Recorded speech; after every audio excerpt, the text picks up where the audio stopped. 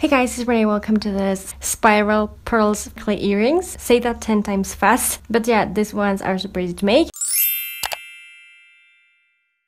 To make this, I'm going to be using porcelain clay. This kind of clay dries with air, so you don't need to bake anything for it to harden, but you can use polymer clay as well. I just find it easier. You don't need that much, actually. First, I'm going to be rolling this into kind of like a really thin snake. Just rolling this like that. Once it's done, I'm going to be taking two Sharpies and I'm just going to be rolling them around into a spiral shape. And on the bottom part of my marker, I'm going to be placing the top part of my earring. So it's going to be like side A and side B. Doing this twice and I'm going to let them dry. Then I'm going to be taking some more clay. I'm going to be rolling this with my roller that has those two green parts on the edges. Those are there just so that I can have the same thickness all around my clay. It's just so it looks even. I'm going to then take my Wilton 1M piping tip. I'm going to be using this as a cookie cutter, actually cleaning it after this. I'm going to be cutting this in two parts as even as I can, and that half part again in half, and then I'm just going to be making two tiny balls out of that. And I'm just going to let them dry.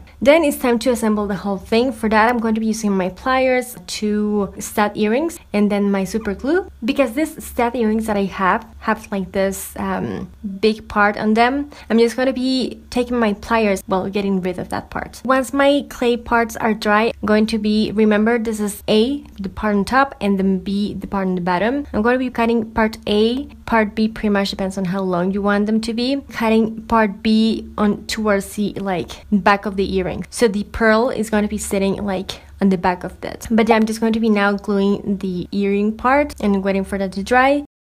Then I'm going to glue the pearl thing. And as you can see, it's being glued on like the back of the spiral.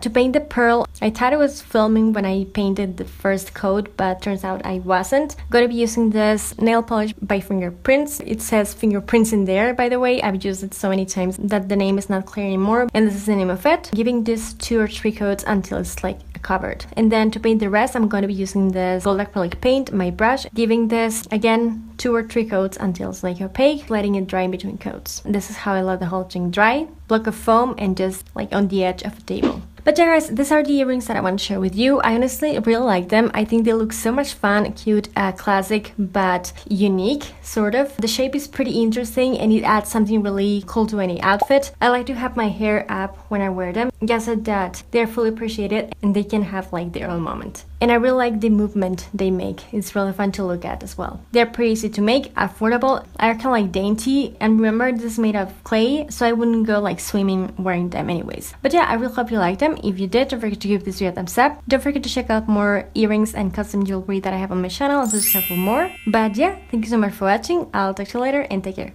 Bye!